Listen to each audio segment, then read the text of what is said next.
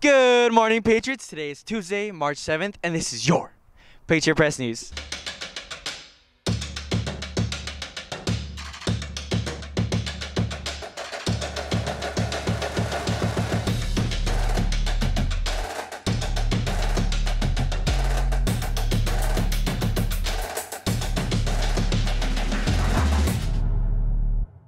My name is Freddie Hernandez, and here are your announcements for the day.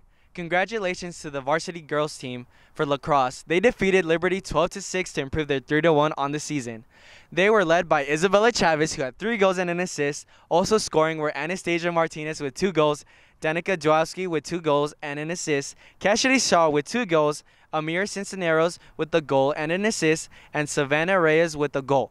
Hannah Hill did a great job disrupting Liberty's attack in the middle. Defense was led by Tyria Chavera, who kept Liberty's offense in check. Our goalies, Addie Walker and Michelle Doe, did an outstanding job. Nice job, girls. Due to this week's swim meet, this week's Play-Doh session will be postponed till next week. Students enrolled in these courses are encouraged to check their emails for further details and email Mrs. Coover if they have any questions/concerns related to the change. Thank you for advance for your attention and cooperation.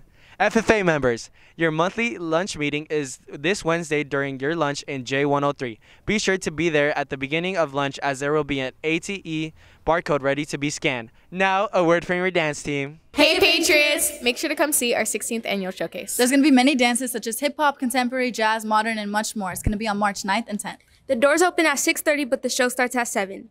And tickets are $10. You can either get them online from the QR code on our flyers at the school or $10 at the door.